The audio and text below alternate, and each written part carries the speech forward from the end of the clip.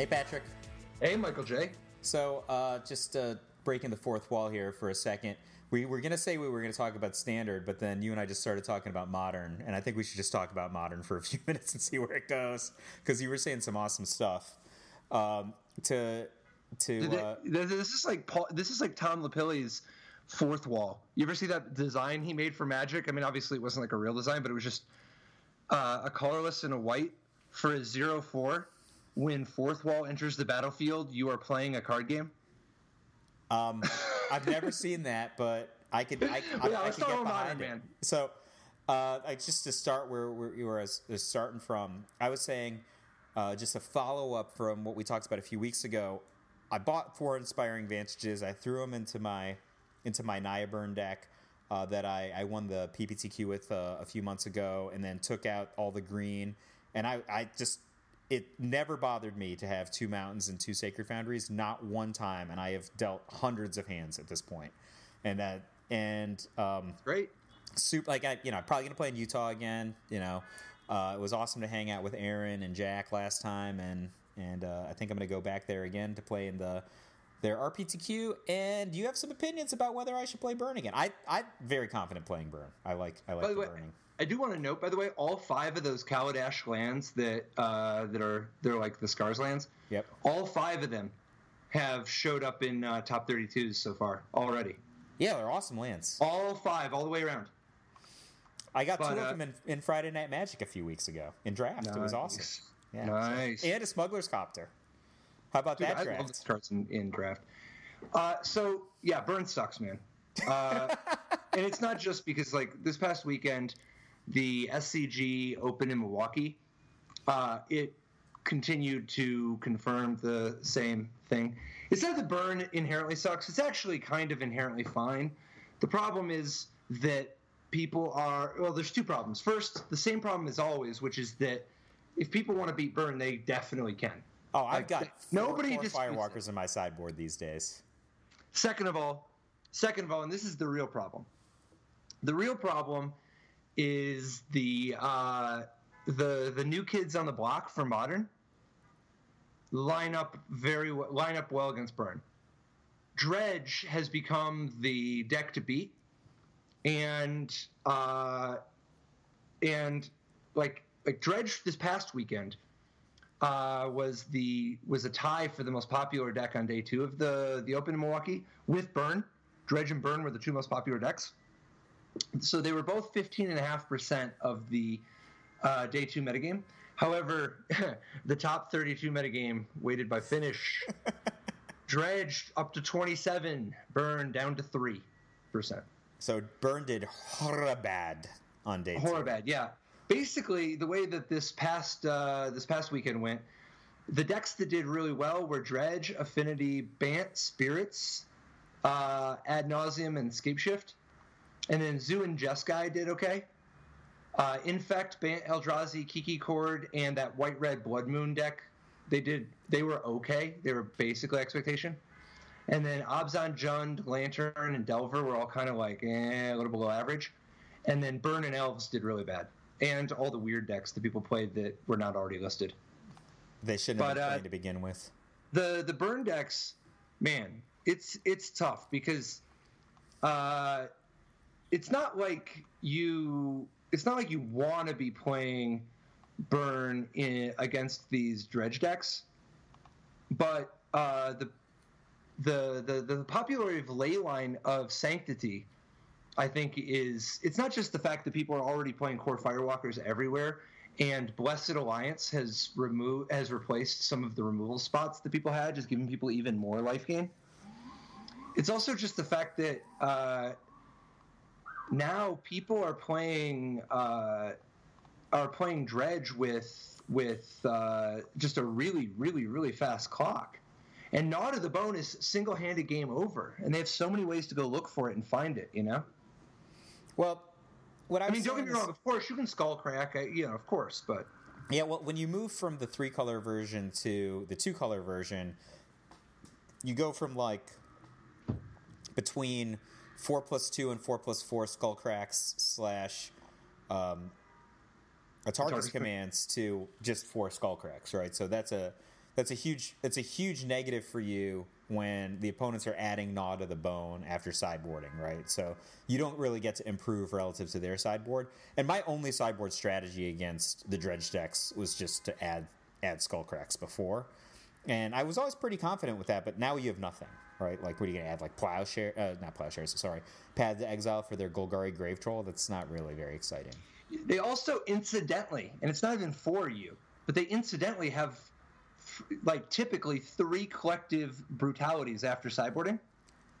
So they actually can, on turn 2, kill your Goblin Guide, look at your hand, take Skullcrack out of it, and then also drain you for 2, and discard Golgari Grave Troll and Stinkweed Imp or Prized Amalgam or something. Yeah. So while advancing their strategy, they're just getting you.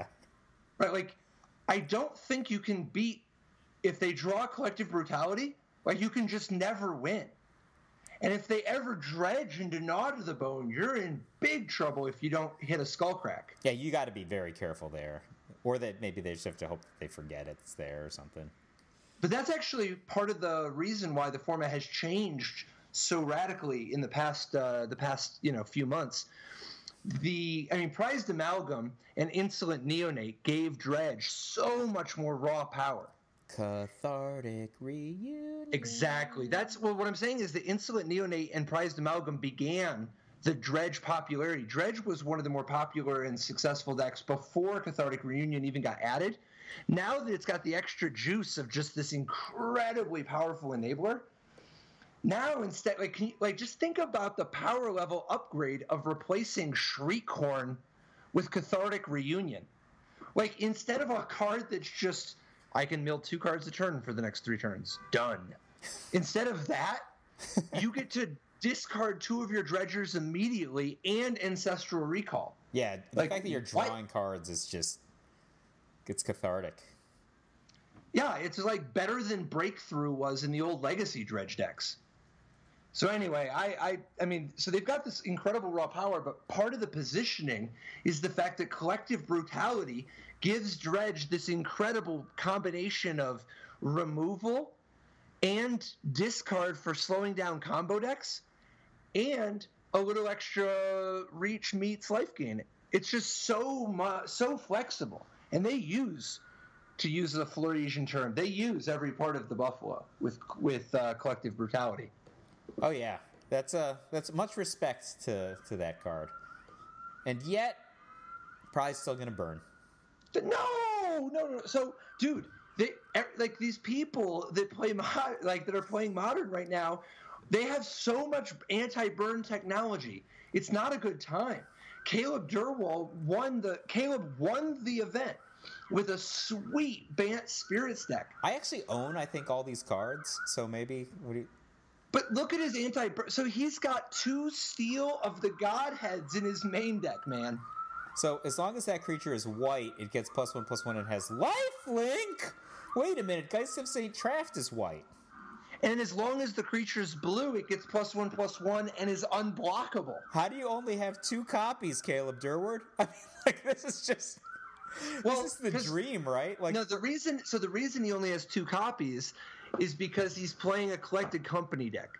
He's got 4 copies of Collected Company, and as we know, you can only play so many. Like you in order for Collected Company to be the busted Bloodbraid Elf that we know it can be, you need to play with a critical mass of hits. And Caleb's deck is already he already trimmed a Path to Exile to make room for a Steel of the Godhead.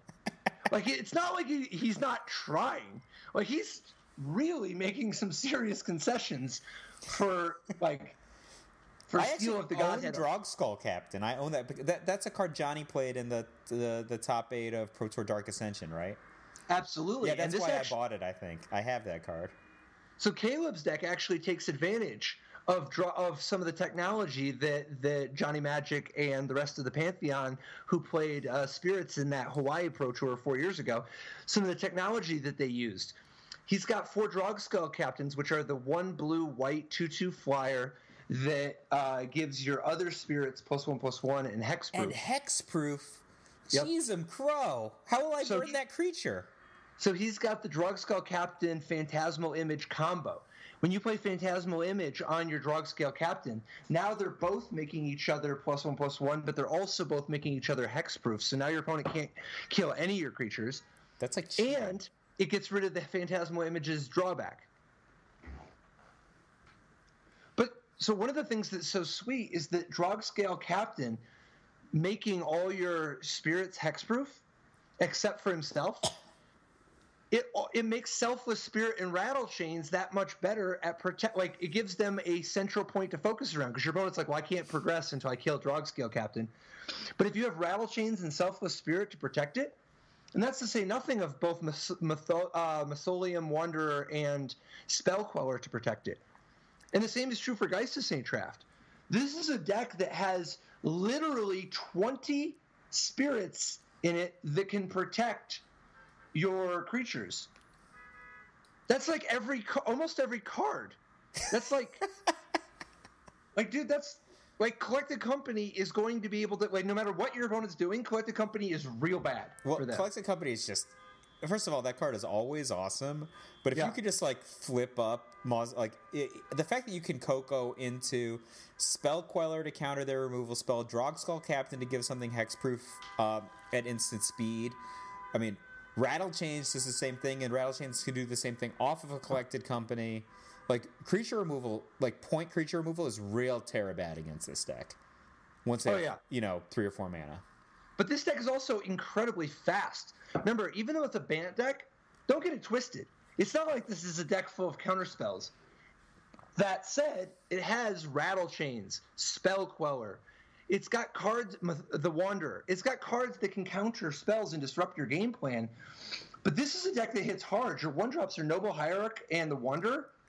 Noble Hierarch leads to turn 2 Geist of St. Traft or Drog Scale Captain or Spell Queller, and a turn 3 Collected Company or Steel of the Godhead or whatever. And Steel of the Godhead is not just a Geist of St. Traft combo, even though it's disgusting on Geist of St. Traft. It's also just fantastic to put on your Spell Queller or Drog Scale Captain, particularly when you consider that your Spell Queller could be by surprise. Like, your opponent taps out, plays a card, you Spell Queller the card, untap, then drop Steel of the Godhead, and maybe you can even protect the Drug Scale Captain or the Spell Queller with the Rattle Chains or the Selfless Spirit. And remember, Rattle Chains lets you play all of your creatures, all of your spirits with flash, so you can actually use Drug Scale Captain as a counterspell, because you can just, like, if you have a Rattle Chains in play and your opponent lightning bolts it, you can go, okay, I'll flash down my Captain. My Rattle Chains has hexproof. Or you can flash down a Geist of St. Traft on their end step by surprise and then just attack for freaking like 15. What's amazing about this is just like the simple things. You can just go like, they do their thing. You're like Spell Queller, you're Eidolon or whatever, right? Then untap while they're tapped and play Steel of the Godhead on Spell Queller. Just has 5 toughness now, right? That makes it super annoying to kill. Right? And then even if you can kill it, which is probably going to take 2 cards now that it has 5 toughness, it's already gotten you for, 4? That's like pretty bad, I think. That's like drawing 3 or 4 cards against a red deck. Yeah, and it's not like it's not improving after board, right? Because he's already got all these cards to interact with you game 1 and then Steel the Godhead to just win. After board, he's getting Vrock's Warmonk, man, and Spellskite and Blessed Alliance. Caleb is a guy who gets it, man. Plus, the other two most popular decks, like out of the successful ones anyway, Infect and Affinity, which both did reasonable. I mean, Affinity did great, and Infect did decent. But Caleb has 3 Stony Silence and 3 Rest in Peace. Like, he's just not kidding. Well, and that's not even counting stuff like Kasali Pride Mage. Yeah, I think this deck's pretty sweet. I don't know, man. I'm just saying that you can do better than Burn. Can I? Yeah. Like, I feel like I can't. I mean, I'm just saying, like, me as a person, like, where I am in my center of my magical life, right? Like, some people are just one with the lava spike. That's look deep inside, and what do you see? A 3 damage sorcery for R. that's what I see. Did you see Michael Janney's modern deck? He top 8'd with a quote unquote zoo deck, but it's only like loosely a zoo deck in that it's really one of those red green Gruul decks. He's just splashing Nakato. But he's also got a little bit of white sideboard action and path. I know this deck. Yeah, this usually have path main. No, but he's got Experiment 1, Goblin Guide, Curd Ape, Wild Nakato, and then topping up going higher on the curve. He's got Tarmogoyf, Burning Tree Emissary, and Reckless Bushwhacker, and this deck just shoves all in and tries to kill you on turn 4 by attacking. I mean, Gorkland Rampager is such a baller in this deck. Oh yeah. It's like, I have so much respect for that card. First of all, if you don't know what's coming, because you might not be familiar with this build with Burning Tree Emissary and so forth, like, you can't counterspell it. If that's kind of the thing, you're like, oh, well, I'm going to sit back on this thing. You just kill you. And I've played against this deck before where I thought my opponent was in lockdown. I'm like, all right, I'm not going to win yet. It's going to take a little while, but he's pretty much paralyzed because I have Eidolon. And, like, if he casts a card or, he's trying to chain his Burning Tree Emissary strategy or whatever, he's going to put himself too low and I'm just going to kill him. I've had an opponent just hit their 4th land in their 17 land deck. Actually, it's 18 land with Dryad Arbor, right? And just cast a Gorkland Rampager off the top. And I was just like, what just happened? That doesn't trigger Eidolon. Now I'm on the back foot. Eidolon's going to damage me, and he has a 4/4. Right? That card is actually just super baller in this strategy. Yeah. Gorkland Rampager definitely priced to move. One of my fantasies is playing a Gnarlwood Dryad deck in Modern with Gorkland Rampager to help enable Delirium. Yeah. Like, obviously, he gets creature into the bin. Yes. Obviously, like, instant is a gimme with stuff like Katarka's Command Lightning Bolt Path. And land is a gimme because of all the fetch lands. But you do got to get 2 more types in the graveyard. And I think you could play, like coming up with a couple sorceries is not too bad. If you just want to play, like, a little bit of burn, maybe Gataxian Probe if you want. I mean, you have a few options. But, like, getting a creature in the bin, I mean, Gorkland Rampager is a nice way to do it, man. Plus Trample, plus Death Touch, Mondo combo. Trample is, I think, the most underrated keyword in Magic. It might be. I think, like, people respect flying, People, lifelink, huh? They look twice. But, like, Trample, it's like there's no keyword there at all. I think they just don't even consider the presence of Trample. And it gets, There's no way this deck has Destructive Force, right? That was supposed to be Destructive Revelry. That's Destructive Revelry. Yeah, it's a typo. It's Destructive Revelry. We have super failed in not talking about Modern. We have talked about a lot of Modern. You want to switch to Standard? Yeah, we should talk to Standard. Standard, a lot of sweet stuff happened in Standard, including the format getting broken. Yeah, you think the format got broken? There's definitely... I mean, Koala Lampore has, like, 2 different kinds of decks in the top 8, right? Yeah, I mean, 6 copies of White Blue Flash and 2 copies of Mardu Vehicles. All right, this is the deck I want to talk about first. Providence top 8. Jackie Wang, Black Red Zombie Madness. This is my favorite deck in Standard right now. That was the only deck in either Grand Prix to, like, besides the big 3 of White Blue Flash, Vehicles, or Delirium.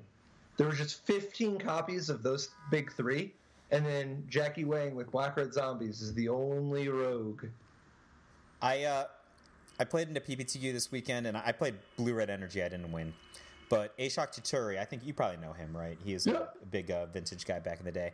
He was playing this very similar deck, Black Red Zombie Madness, I guess they're calling it. He destroyed the Swiss before just getting mulligan to 5 in the top 8. It's like I played him, like, for fun a bunch of times. I have never felt so helpless in a matchup. I just had no idea how I was supposed to play it, whether I was supposed to race, whether I was supposed to remove his creature. Removing his creatures was a disaster, right? That was a complete disaster.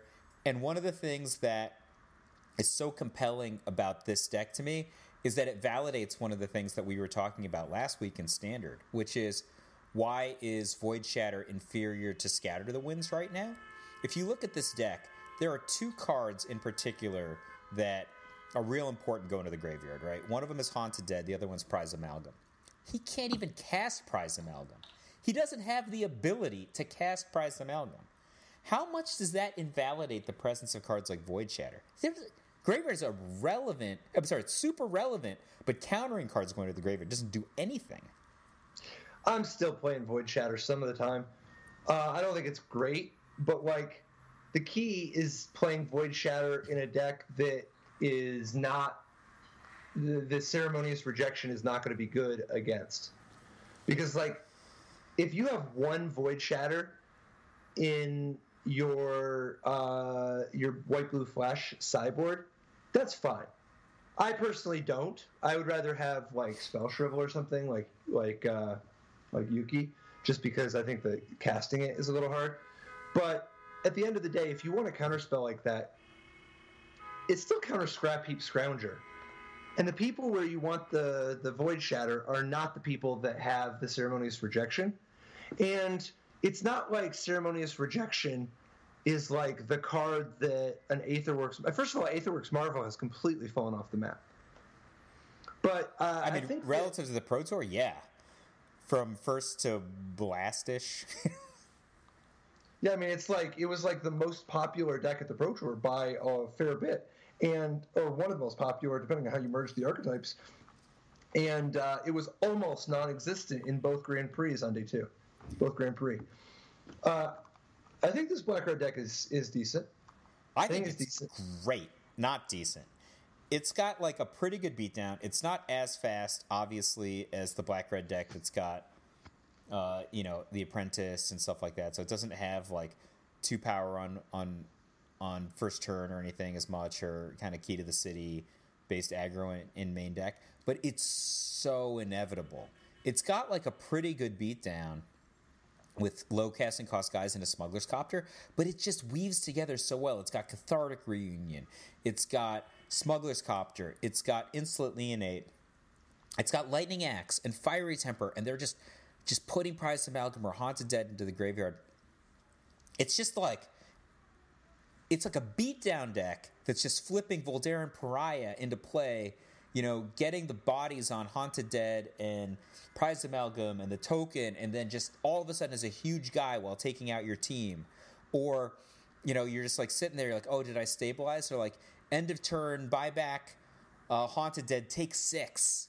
Like the black-blue decks that were doing this before, that had kind of like an emerge sub-theme or something, they were not putting the same kind of life point pressure on you that this deck is, and it can go like Unlicensed Disintegration route. I was super impressed by the ability of this deck to interact with control-style strategies by bringing in Distended Mindbender. What kind of... Oh, yeah, and 2 Collective Brutality. Yeah. And 2 Transgress the Mind. Like, what There's kind no of an question amazing that's a lot of combo is Haunted Dead or Prized Amalgam or even Scrap Heap Scrounger into Distended Mindbender? That's so strong. Like, I think this deck is... I think it's just aces. If I were going to play this weekend, I would try real hard to get the cards on it. The only thing I disagree with is this is such a 24 land deck. I feel like Jackie Wang was cheating at 23, and the 24th land should be a Gyreek Sanitarium, in my opinion. I think that's reasonable. Like, it's just... you need operating mana in this deck. You need, like, extra mana to pay for your Haunted Dead. If you're discarding Voldaren Pariah, it's not free. You need to be able to pay for it.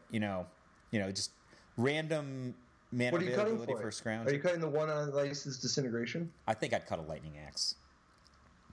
Man, you're so greedy cutting one of these spells that actually deal with Archangel Avacyn. Yeah. And maybe you don't care that much, but man, white-blue Flash is completely dominating, despite the fact that everybody knows. Like, it was the best deck at the Pro Tour, and now it's the best deck and also the most popular deck. I mean, maybe people will adjust. Maybe But part of the reason I'm sympathetic to Black Red is that I think it's going to fly a little under the radar. Even though it put one in the top 8, I think the people are going to be so fixated on White Blue Flash, and that they've got Mardu Vehicles and Delirium as rounding out the top 3, that I think that enough people are going to fly under the radar, or that it's going to fly under the radar for enough people. And a lot of people are not going to take into consideration how much play there is to it. If you don't have a lot of games of experience against Black Red, you are in for a rude awakening when you learn the intricacies of how Voldaren Pariah or Haunted Dead or Prized Amalgam or Distended Mindbender. Like, when you see how some of these cards interact and operate, because it's not necessarily obvious. It's so weird the way the deck plays out sometimes. Yeah, it's really weird, like, because it's a kind of deck that could go, like, Crypt Breaker into Scrapheap Scrounger into, like, just beat down, and then just gets a Copter online, and it's not the fastest beatdown, but you're taking damage, right? And you're like, oh, I gotta figure out how to stabilize. And then all of a sudden, it's this card advantage value engine that every single turn they're drawing 3 cards. And you're like, I don't understand how I'm supposed to combat this guy. He's just crewing Smuggler's Copter with a Spirit token, and then just getting me and discarding Fiery Temper or discarding another Prized Amalgam and just drawing into what he needs. It's real strong. But you're right. Go ahead. I was going to say, I do think you might be interested in one of the many white-blue flash decks to top 8 this past weekend. Anthony Lee top 8'd with a white-blue variant with a little twist. Just a little twist. He had 2 Scrapheap Scroungers main and 2 Scrapheap Scroungers in his sideboard. That was his only black. And he powered it off of just 4 Concealed Courtyard and 3 Sunken Hollow. So he's got 12 basics to help keep the Sunken Hollows untapped. And part of it is that he went down on, he's not playing Westvale Abbey, and he only played 2 Prairie Streams because he doesn't have any doubles really. Like, he has no double cost besides Gideon and Archangel, but he's playing lots of white mana. He just isn't playing that much blue because he has no blue double anywhere. But the thing about Scrapheap Scrounger Splash, even off of just 7 black sources, is that he can cast it for colorless straight up. No problem. And then he can bring it back later, eventually, when he draws a black source. If he didn't draw one anyway, because often he just will.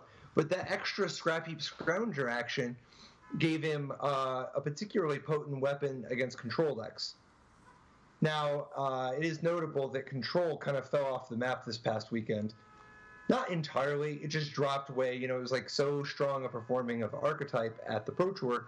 But this weekend, I think everybody was really gunning for Carlos and Shota's style of control decks, the Just Guy and Grixis control decks, that it was really the white-blue flash deck that was the most successful macro archetype at the Pro Tour, and sure enough, this weekend it just dominated. Every 9-1 or better deck at the Pro Tour was white-blue flash, right? Right, yeah. Well, the deck feasts on Marvel, and Marvel was so popular. They just have no interaction capability against a Spell Queller in game 1, right? If they just go for their thing and you have Spell Queller, they're just getting destroyed. Yeah, but it's not, even with Aetherworks Marvel completely falling off the map. If you look at the day 2 of the 2 Grand Prix, they were 30% of the day 2 metagame. That's I don't know, that's a very, very meaningful thing. And as if that wasn't enough. I mean, day 2 of Kuala Lumpur, White Blue Flash was 34.7% of day 2, but it was 51.3% of the top 8 weighted by finish. If you just look at Flash and Mardu, that was a full 3/4. It's crazy just looking at the list. It's just Flash, Mardu, Mardu, Flash, Flash, Flash, Flash, Flash, Flash, Mardu, Flash, Mardu. That's real lopsided, man. I mean, I love the white-blue deck and much respect to it. I love those 4 Gideons that are being played in most of these versions. Yeah, basically everybody plays 4 Gideons for the most part. There was like Marcus O played a kind of an unusual variant where he just moved the Gideons to the sideboard so that he could play Gisela main deck, whereas about half of people sideboard Gisela in some number, but he just wanted to play the Gisela's main. I prefer him in the sideboard. I mean, they're different, right? Like, I think that the reason I think Gideon is so awesome is if you draw it up on paper, especially when you're playing against control, the number of cards that are actually that meaningful in the white-blue flash deck it's not a huge number of cards. Like, there are a couple they're really meaningful, but not an overwhelming number. Like, you could take a lot of hits from Thraben and Spectre before it starts mattering. Cards like Reflector Mage aren't very good against you. But then, at some point, they've got to tap some mana in order to interact, or they're eventually going to lose. And then you just have this opening to resolve Gideon.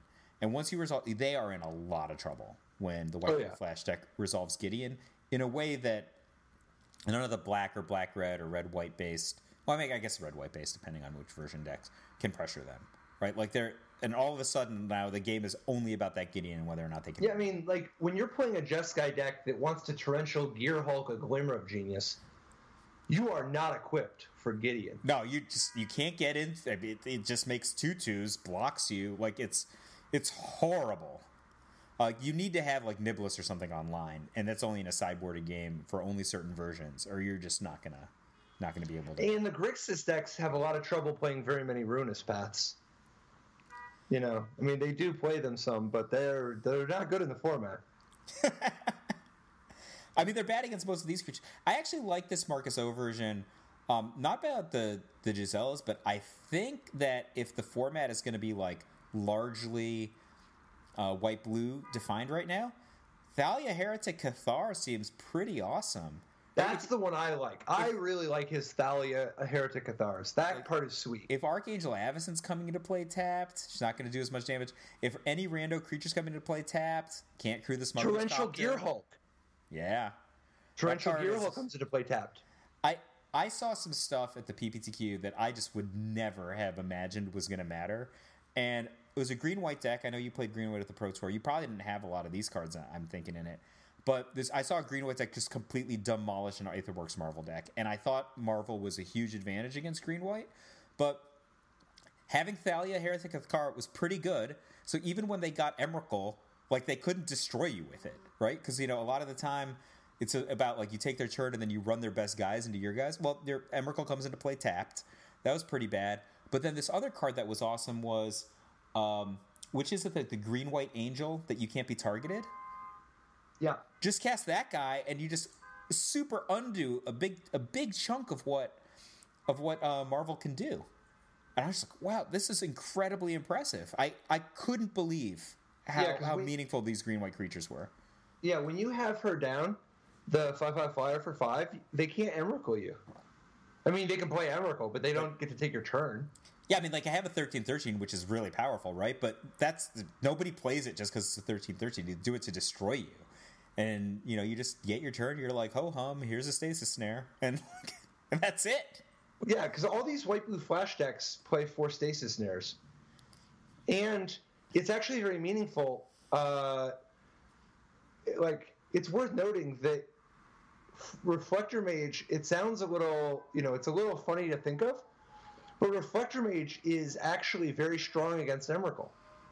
Yeah. You see, when you play these white-blue flash decks, and you have 4 Reflector Mage and 4 Stasis Snare,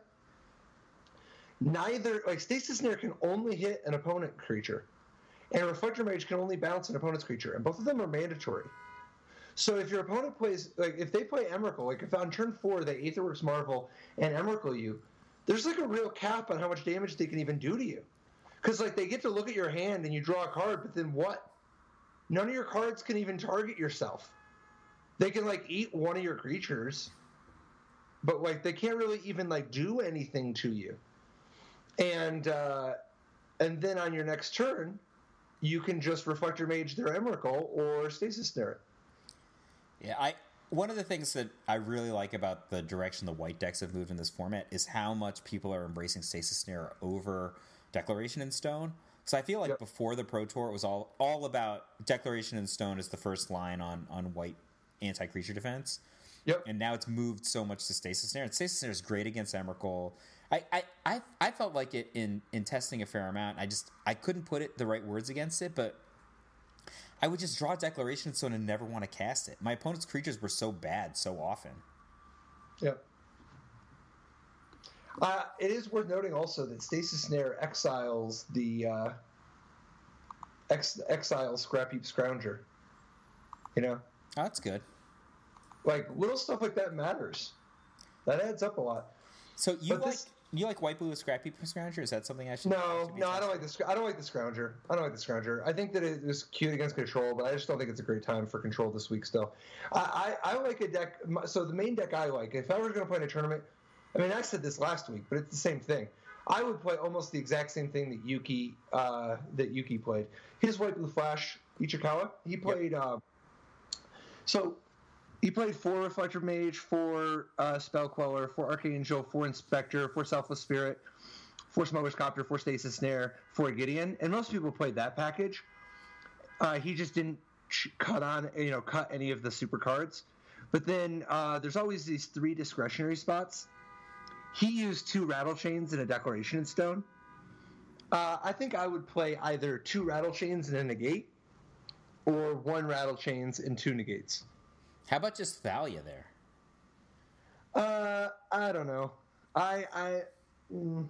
Maybe, but I mean, I could be convinced, but based on what I know at the moment, I'm still. If you want to play 1 Negate, 1 Thalia, 1 Rattle Chains, I think Rattle Chains isn't that great in this deck. I don't think it's that great either. It's just that you've got 4 Stasis Snare, 4 Reflector Mage, and 4 Spell Queller. That's 12 3s already, man. And then the number of 2s you have is like you have just 4 Selfless Spirit, 4 Smuggler's Copter, and 4 Activate your Thraben Inspector. That's not that bad, but like it's not that good.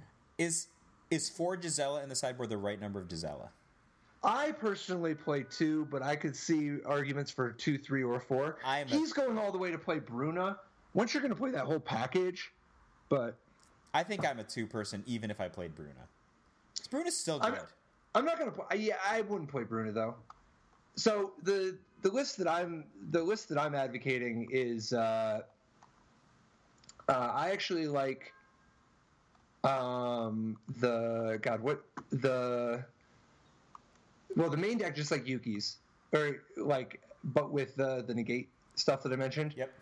But the in the sideboard, I like a mixture of a fair bit of permission. You know, I like 2 Summary Dismissal, because I think Aetherworks Marvel is going to start to make a comeback, and Emrakul in general showing up in like the Delirium decks. I think 2 Ceremonious Rejection, but I could be swayed to only play 1. I just think that speed against the vehicle decks. 1 Dispel, 1 Spell Shrivel, and then I like 2 Gisela. I wouldn't really play too many more. I think 2 Gisela is a good number. The Jace Unraveler Secrets. I'm a big fan of this one. I like playing 2 actually. I think that the ability to play against these weird mid-range decks or control decks is actually like pretty valuable. But I also just think I think the card is like actually pretty reasonable in the mirror.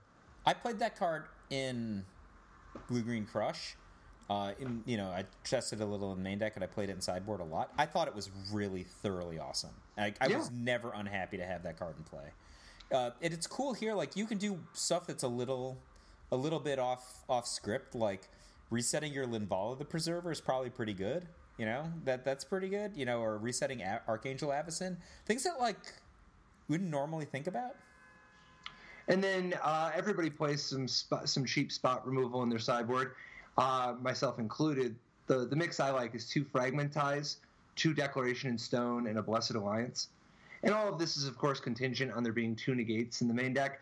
If I was going to play like 1 Negate, 1 Declaration in the main deck, I would just play 1 less Declaration in the sideboard and 1 more Negate, you know? So here's a question. Yeah. When is Negate not good? I feel like it's pretty good even against the aggro decks. You can counter some of their vehicles. You can counter, sometimes they have Gideon.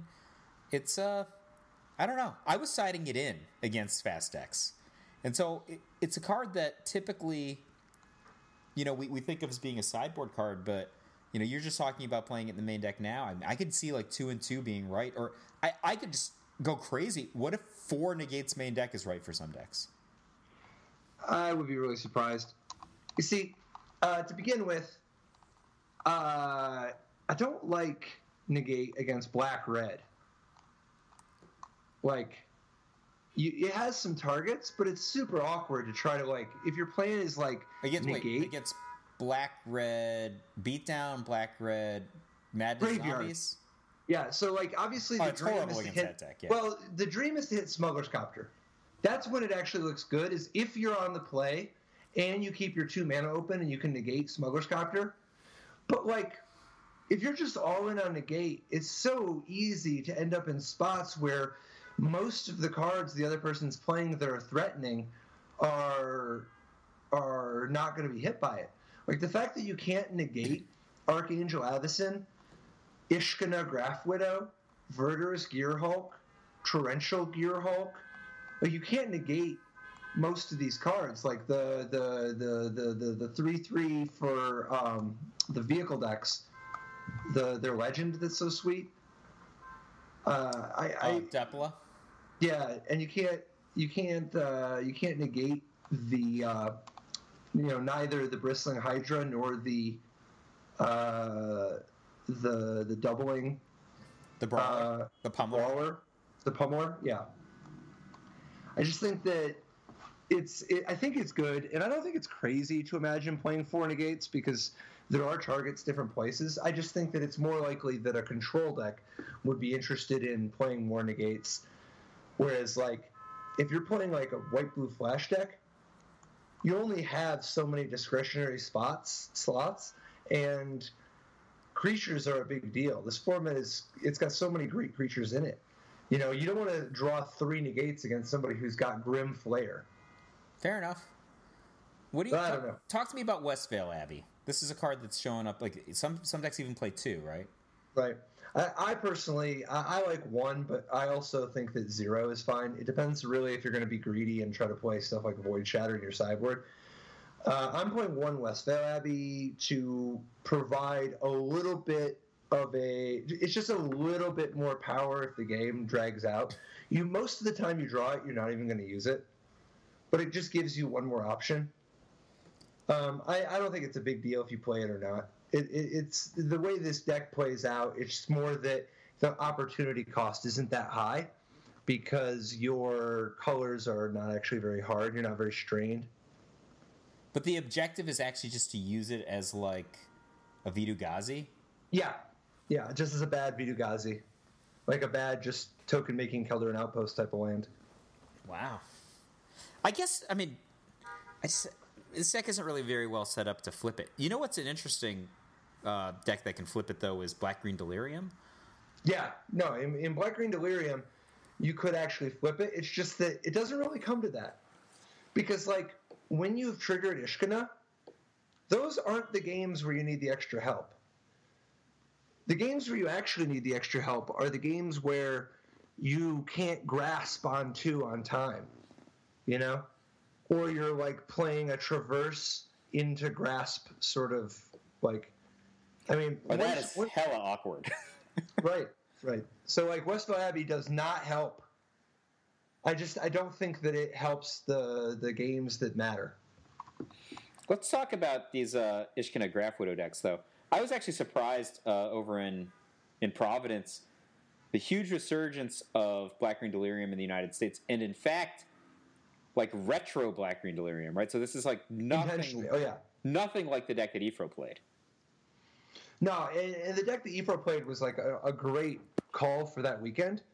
But like this weekend, you really needed to be like, it's just there's a very different target. Like Ishkana Graph Widow is one of the best cards against blue-white flash. They can't spell queller it. And it gums up the whole game. Like if your plan is like Rattle Chains and Selfless Spirit and Thraben Inspector, somebody drops an Ishkana, and you're just brick-walled. Yeah, it's like your creatures are all a joke, right? Their tokens are as big as your creatures. Right. And then like Mind Rack Demon making a comeback It's because it outclasses Archangel Avacyn and company. You don't want to attack with a Kalitas into somebody who has an Archangel Avacyn. You don't want to do it. That's not where you want to be. And you still play Kalitas, but you're playing a split so that you have a little bit more. You have some options. Well, it depends. I'm looking at Dave Shields' deck right now. So Dave's got 4 Liliana the Last Hope, right? Which is, I guess, used to be the number everyone played. And 4 Grimflayer, but 3 Ishkana Graph Widow. That's the thing that's really surprising to me. I thought that with Kaladesh, that we were going to see a real substantial move from Ishkana Graph Widow to Verdur's Gearhulk. And we did. Consistently, though, in moving forward for Black-Green Delirium decks. And here's a deck where there's no Verdur's Gearhulk, and he's just really, here are all my Ishkanas that I own, right? They're in my deck. And then he's got like this Pilgrim's Eye Descended Mindbender sub-theme. He's got it all going on. Put an artifact in the graveyard. So you might be interested in the even more retro, teched-out version of Black-Green Delirium used by the Grand Prix winner in Providence. Is it Yichin Wang? Yichin Wang, yeah. So at first blush, it might not be obvious just how weird of a build this is. But when you look a little closer, you see he doesn't have any Grim Flayers. He literally cut the Sacred Cow Grim Flayer for Sylvan Advocate. He was the only one among the top Delirium decks. He's got Sylvan Advocate and Tireless Tracker. This is like a green-white deck. This deck is so retro. He's got a playset of Sylvan Advocate with no Grim Flayer. He's got one Noxious Gearhulk with no Verdurous Gearhulk. He's got 2 Ishkana. He's only got 13 creatures total. He's got main deck Transgress the Mind. He's got Dead Weight and To the Slaughter alongside Murder. All in the same deck. All in the same deck. And that's not even counting for Grasp of Darkness. He's got Blighted Fen. He decided he would play a colorless land. Oh, I forgot about Blighted Fen. That was like one of my favorites. Fen to go get with his Traverse the Ulvenwald sometimes. He's got, because one of the cool things that actually does is that it gives him an answer that he can go get to solve certain types of difficult problems, like Ulamog. Because sometimes you just Blighted Fen, because sometimes if you're putting enough pressure on him, they have to Ulamog your Tireless Tracker and your Sylvan Advocate or something. You don't need to convince me on Blighted Fen. I remember my Black-Red deck had 4 Blighted Fen. I love Blighted Fen. Yep. And then tutor for it. Yep. And then on the sideboard, he's got a second Emrakul, the Promised End, because sometimes you got to go bigger. He's got Planeswalkers, which is nothing too fancy, Ob Nixilis and Nissa, Vital Force. A lot of people do that. But then he's got 3 Appetite for the Unnatural. That's pretty standard. He's got 2 Flame Tendrils, though. How many people even play the Sweepers now? That was the standout to me. I won 2 Flame Tendrils in F&M last month. So that's a deck that you can just throw it right in. Yeah, I own 2. And they're foil. Yep. So anyway, I think this is a sweet list. It's so old school. This is like Chuck Taylor's, man. Can you imagine Bronbon and Carmelo coming out with some real old school canvas sneakers? That's what this is. They would look good. Dude, they could wear those with their suits right after the game too. And this is a list that's actually trying to Delirium harder. It's going to trigger its Ishkana Graph Widows regularly. And it's going to cast Emrakul a little sooner than most. Even though he's playing Delirium, he's got Vessel of Nascency. He's taken a page out of the old school. He's already filled 4 Grapple with the past, and then he also plays 2 Vessel of Nascency, like some of the ramp decks, some of the emerge decks. Right. This is a really clever, really, really clever list. Which is no Grim Flayers, no Verdur's Gearhulks. Why use such things? Well, the thing is, he doesn't have the 1-drop. Yep, doesn't have that either. To me, that is the sacredest of the sacred cows. Really? Yeah. I don't think most people use the 1-drop. No, most people don't use the 1-drop. Yeah, but that's because he's playing Verdur's Gearhulk, and even Ifro only played 2. I think that guy's sweet.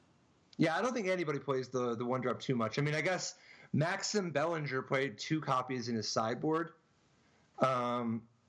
But almost nobody. I don't think very many people play that guy right now. It's just that's not the problem that Delirium needs solved at the moment.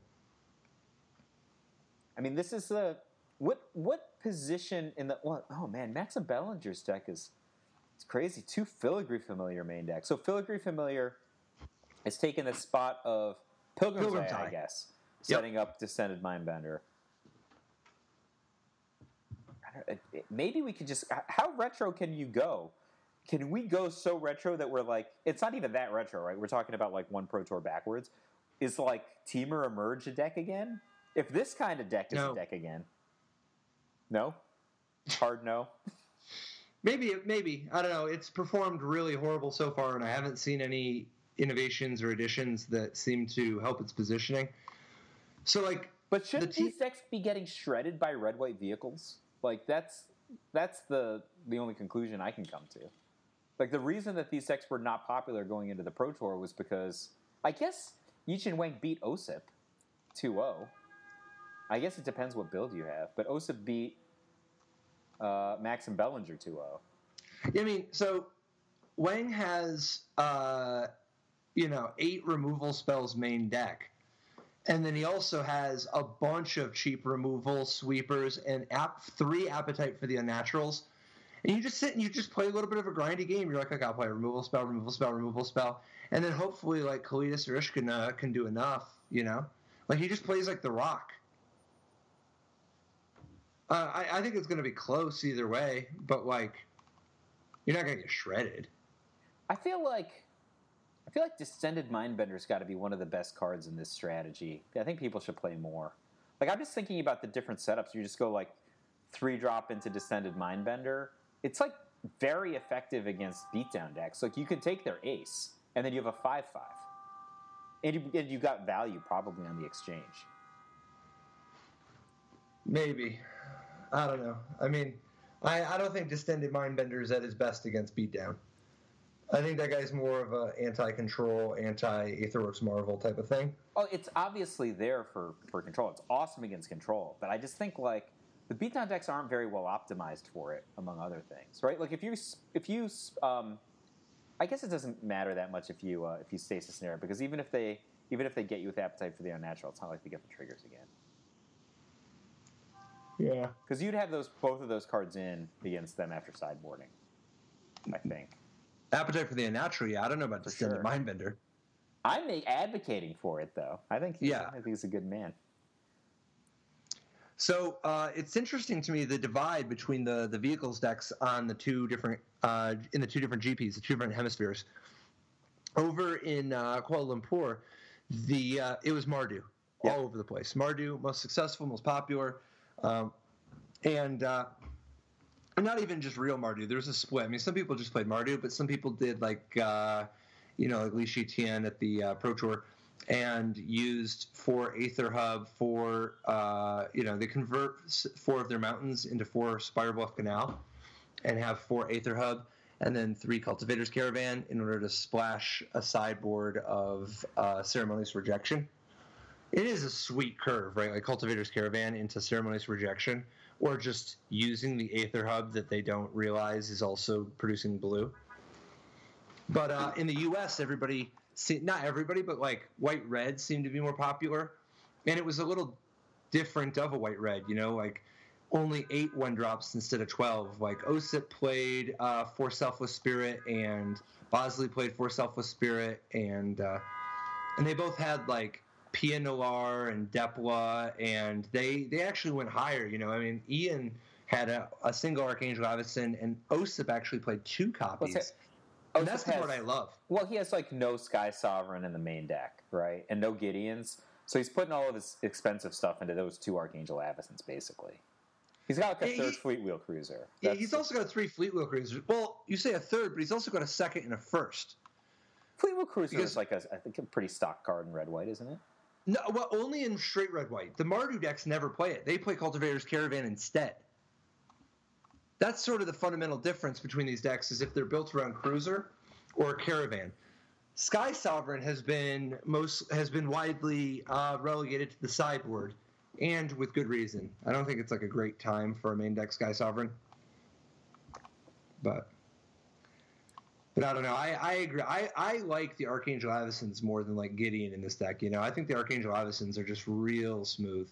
See, I like the Gideon in the board, but I love Gideon in this deck, and maybe it's just our biases. Like I'm always biased towards Gideon, and like every time we talk about any decks, I'm like, what about those Gideons, Patrick? Well, here's another case when the opponent interacts with you, Gideon would be the perfect card to play. That's always my answer, right? And when you were playing green-white at the Pro Tour, I mean, you activated Gideon and then just put 4+1/+1 counters on it, didn't you? You did that. That was the thing you did. No? No, it's not really how it goes. You can. That's a thing you can do. I always think about it, but it's never right. Why would you put the +1/+1 counters on Gideon? He's already indestructible, and they're already going to block him because he's already a 5/5. So you're going to spread him on the Gear Hulk itself and the 2/2, so they're all great threats, all at least 5/5. Yeah, like the most common thing I'm going to do is put 3 on the 2/2 and 1 on the Gear Hulk. Call it a day. So it's 3 5/5s. Right, but I like putting counters on things that can actually block, not things that if they get attacked, I will just lose the counters for no value. Forever. Like, Gideon is the worst creature in the deck to put counters on. Because of Smuggler's Copter. Just because of the fact that it can't block, and also they're going to block it anyway, and it doesn't have evasion. But it's cool. It's cute. But it's so big. Here's the reason. Here's the one part that I like about putting counters on Gideon. It didn't come up for me, but it came up for me a lot in testing. Is the turn 4 Gideon when you have no creatures on the table and you play the 2/2? Sometimes they kill the 2/2, or you block with it because they're like, okay, they're like Fleet Wheel Cruiser or whatever. But or you just trade. They're just trading off. Or at some point, sometimes you play Gideon and they sweep the board. Like you played a Gideon and you had already played an Inspector on 1 and maybe a the 2/2 mana guy. Conduit. Yeah, Servant of the Conduit on 2, and then a Gideon on 3. And then they play like a Radiant Flames or something. I don't know. They sweep the board, and then you go Verdurous Gear Hulk, my Gideon, attack for 9. Boom. Yeah, they're in bad times. If they're Radiant Flamesing you for those 2 value creatures when you have a Gideon in play, that was probably a game you were going to win. I don't think you need the Verdurous Gear Hulk back up that much. Yeah. So I don't know, man. One last thing I did want to throw by you, though. What do you think about bringing Aetherworks back? Marvel? Yeah. Did you see Yuya's Aetherworks Marvel deck? Yuya finished 17th at the Pro Tour, not even the Grand Prix, the Pro Tour, with a Bant Aetherworks deck. Oh, I did see that deck. I did, yes. Yeah, so the twist with his is the use of Descend Upon the Sinful as an additional hit. Because when you Descend Upon the Sinful against a lot of these aggro decks on turn 4, you are devastating them, particularly since you can get Delirium pretty regularly. And then you sweep the board, exile their stuff. It beats Selfless Spirit, but you're also getting a 4/4. But you can. This is a deck that's trying to set up to Marvel a second time if you need. It's less explosive and devastating. And then he also had a bunch of Tamios as a virtual hit. But I actually was wondering if we could put Ishkana in this style of Aetherworks deck. Well, the same things that you're saying for Descend Upon the Sinful qualify for Ishkana, right? Yeah. And it's actually super easy. You could actually just go depending on the game, right? You just go Marvel and then Ishkana and not even tap the Marvel. Make them beat you square. That's a thing you could do. And then when they do that, then you can go get your Emrakul or whatever. Yep. You're not into it? I'm thinking about it so here's the thing. Given the popularity of blue-white, I'm a little queasy about this. But Yuya's deck, he's got his own spell quellers. That's kind of cool. Servant of the Conduit's super cool, right? It gives you energy, and then you can I guess you can use that energy to go cast your Marvel, right? Yep. Hey, did you see Yuta Takahashi's White Blue Flash deck? I did. He had Thalia's Lancers in the sideboard. A man after your own heart. I mean, I like all of these things that you're saying, all these words. Like, not even just obviously he had Bruna and a bunch of Gisellas, but he cut the fourth Gisella for one Thalia's Lancer because he just wants to go a little bigger. The card's really good. If you can, you've talked about a lot of things that you can do with it. Like, you can get, like, Thalia's Lancers, go get Bruna, right? Trade off the Thalia's Lancers, then Bruna back to Thalia's Lancers, then go get Gisella. Then, there's all kinds of other stuff, right? You can go get Archangel Avacyn this way. You don't have to do the obvious thing with it, right? I mean, I love the curve where you go, like, Lancers into Gisella, then Gisella go get Bruna there, and then they're, like, kind of damned if you do the other thing. It's good. I mean, the card advantages is fantastic. I think it just depends, right? Like, a lot of the time when you're playing Gisella in a non-Bruna package, you want Gisella for the speed, right? Like, you're in a matchup where Gideon would be bad on 4 because the opponent plays a Smuggler's Copter or, other flyers just going to get killed. But Gisella in the same spot, like, stop signs the Smuggler's Copter unless they've got something else, and is super like, if you're going to untap and get, like, a straight turn when you potentially could have Spell Shrivel or Spell Queller, like, the next turn, like, the Gisella might just single-handedly take over the game. And when you're playing that kind of game, it's all about speed, and you really just want your 4 to be 4, and you don't want Thalia's Lancers in that spot, right? I mean, unless you're going to play more than 4 copies. But if you're the kind of person who's playing Gisella into Bruna and you want to play, like, this long game powerhouse game, because this is actually a very compelling set of cards against control, right? If you just lace these cards value one after the other, it's tough. The control decks have to answer each and every one of these threats while giving you openings to do something big. They're just very... I mean, I don't know. Maybe it's awesome to play it on turn 8 when you have Spell Shrivel or Spell Queller. Seems a little greedy to me. I mean, the games are going to go long, right? Like, they're going to answer all your threats. It's true. Hey, did you see Julian Wiles' deck, the 10th place deck from GP Providence? This is one of the coolest decks of the weekend. There's a 4-color energy aggro deck.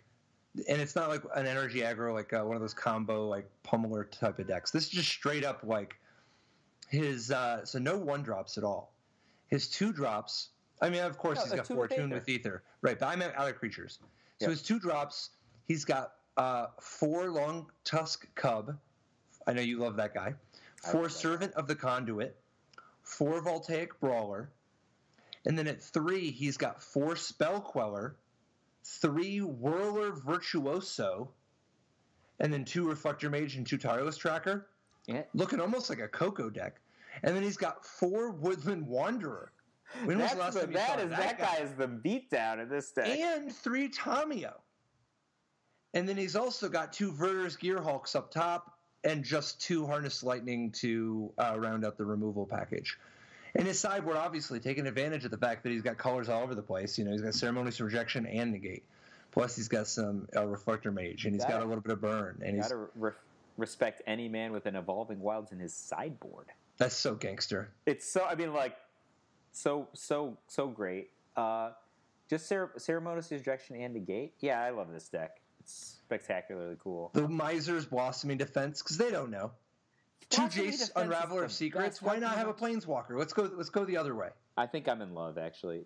Dude, isn't this deck sweet? I don't own any... I'm thinking, like, how quickly can I assemble this deck?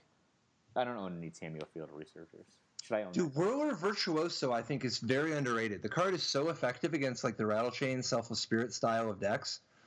And you can actually, like, meaningfully race some... Like, you can just buy yourself so much time. But then the big thing, the part that I think is just so cool, Woodland Wanderer is a 6/6 Vigilance Trample. Like, we were talking about how underrated Trample is. If your opponent's playing a deck full of Haunted Deads and their big plan is that they're going to be like, okay, I'll use my Haunted Dead and my Spirit Token because I want to block your stuff, they're not messing with a 6/6 Vigilance Trample, and it's blocking their stuff. So Whirler Virtuoso is really great. I mean, like, the bad version of Whirler Virtuoso is a 3/4 across 2 bodies, right? That's like the bad version. And one of them's in the air. Because it's not even making the servos. It's making thopters. How sick is that, right? I think this deck's great. Yeah. Sorry, go ahead. No, I just think this deck's great. That's all I have to say about it. Dude, you know what's great to put Verdurous Gearhulk's counters on? A Thopter. You can also put it on the Woodland Wanderer, who has that's trample. where I would put it. I'd put it there. I love... Dude, Voltaic Brawler has trample. This deck is just the trample deck. And what deck in Standard gets to use anywhere close to this many Botanical Sanctum, Inspiring Vantage, Spire Bluff Canal? That's so many of those lands. I mean, this mana base is... I mean, I'd have to test it, but it feels gorgeous to me. He's only got one land coming into play tapped in the first 3 turns. So here are my criticisms of this deck so far, which are probably are all non-informed criticisms, right? So I haven't tried it yet. We got to have the 4th Reflector Mage somewhere. It's the dumbest card, right? 3 Reflector Mages, even if it's 2+1, got to have the 4th one somewhere. I would play the 4th Reflector Mage. I agree with the you. 4th Reflector Mage somewhere. I would play that. It's got to be better than the 4th Tireless Tracker. I think so. I would play 4 Reflector Mage one way or the other. And I think Blossoming Defense is too good. I feel like... I agree. I'd almost rather just have Blossoming Defense than Tamiyo, but maybe that's hella ignorant. Oh, no. You have to play the Tamiyos in this deck. Tamiyo is one of the better parts of this deck. I would play the... I think that there's a good case to be made for a couple Blossoming Defenses main deck, 1 or 2. Yep. I'm looking at like Harness Lightning. Maybe, I don't know. It's hard to find too much room, but I can imagine trimming 1 or 2 Harness Lightnings for 2 Blossoming Defenses. I just think that Tamiyo is just so disgusting in this deck. It's just so powerful because it's both offense and defense. It's a durable threat. It's a card advantage engine. It helps for attrition. It solves difficult problems. It's just, I think Tamiyo is the real deal here. I think the fact that you can so often drop Tamiyo, draw 2 cards immediately because your your opponent plays a spell on their turn, you spell core it, untap, and then you can just draw Tamiyo destroy them? Right, exactly. Oh, what if you had a Long Tusk Cub on 2? Or a Servant of the Conduit? Sure. All right, I'm sold. Done. I mean, now I want the 4th Tamiyo on the sideboard. A lot of people say that you're supposed to play 4 Tamiyos, and that's the whole reason to play a deck like this. Yeah. I think that I don't mind playing only 3 because I think there's no limit to how many expensive cards you can play, and I prefer the 2nd Verdurous Gearhulk to the 4th Tamiyo. I do like Woodland Wanderer, but I think that I don't have enough experience playing Woodland Wanderer in this deck to know about what the mix should be, but on paper, the Woodland Wanderer looks amazing to me right now. Oh, I think it's great in this deck. There's one card missing that I think that we want to get at least 1 copy or 1+1 copy in. It's that guy that you were trying to sell me on for forever, but nobody ever played. Green, blue, 1, 2/4 flash, hexproof. It's perfect in this deck, isn't it? It looks like it would be playable in this deck, but the problem is that the competition is so steep. We're talking about a deck that only has 2 Reflector Mages in the main deck. And then no 4th Reflector Mage. Right, Tireless Tracker is not a slouch. Now, Whirler Virtuoso is slightly more powerful than that 2/4 creature, but it's also much more powerful once you consider the synergies that this deck has to offer. It's so nice to have another place to stick your energy. The other thing is that 2/4 has diminished value right now because everybody's playing around Rattle Chains. I just can totally see a situation where you're nothing, Whirler Virtuoso, go. And your opponent's just whatever, Whirler Virtuoso. And they cast, pick your card, right? They cast, what's the energy tower thing that shoots for 3? Dynavolt Tower. Yeah, they go, Dynavolt Tower with no energy. Or they go, Painful Truths, draw 2 or 3, right? They do something just whatever, I'm not scared of Whirler Virtuoso. And you're Tamiyo Field Researcher +1. They're just obviously with the Thopter, right? They're just destroyed there, right? Yep. Absolutely destroyed. They pick up their cards, they go home, and they don't play Magic for a month when you do that. unbelievable. I love this deck. I would experiment with this deck a little bit if I were you. If I were playing tomorrow, I would play White Blue Flash, but I would want to play test this deck if I were playing in an event in a few weeks or this weekend. You know what's cool about this deck? If you could go a completely different direction with the sideboard if you wanted to, you could just become Pummeler after sideboarding if you wanted. Right? Like, you could just, like, switch out these cards and you have a combo deck. You could, but I would be surprised if you really want to. That's possible, though. Well, the reason that I'm just thinking about it is Pummeler is – it's a completely different line. And people are like, you can't play attrition against Pummeler. Like, yeah, but they're already going to want to play as much removal as possible. All right. I agree. I guess but what about Smuggler's Copter? No love? I don't know. The format's kind of hostile towards it right now. All right.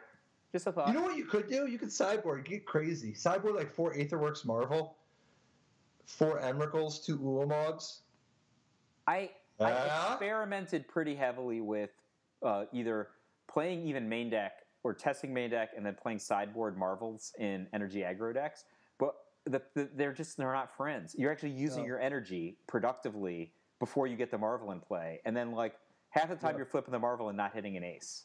So, and then you're like, your brawler died in combat because you didn't save him because, you know, you're saving your energy for the Marvel, you know, something like that. And I didn't find it to be effective, but I didn't have nearly as cool deck.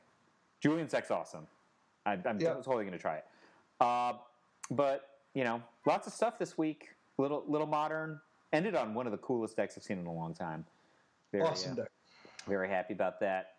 So let's sign off for this week, and on a super high 4-color note. We're Top Level Podcast everywhere. You can just, if you pick a place, Twitter, we're there. Patreon, Facebook, YouTube. If you just show up at Michael Flores' work or his house and just bang on the door, you can be like, Top Level Podcast! We are a Top Level Podcast on Stitcher, which comes up. All that. People asked us that on Twitter a few weeks ago. Yes, we're there on Stitcher. So speaking of Patreon, just wanted to shout out to Jasper Birch. Jasper, thanks for supporting us on Patreon, and thanks to all our patrons. Thank you, Jasper. If you love Top Level Podcast, you can love us on Patreon, extra special. But cool. I'll see you in a few weeks, right, Patrick? Absolutely. Maybe we can record a show in person. Another show. Another live face-to-face. Cool. All right, man. Bye-bye. I'll see you next week. Life didn't work so great. Tried to play dredge, it's a jailer hate. Ghostly prison waiting for my untapped phase. Your core trapped in amber stasis state. Lost a lot of friends, got left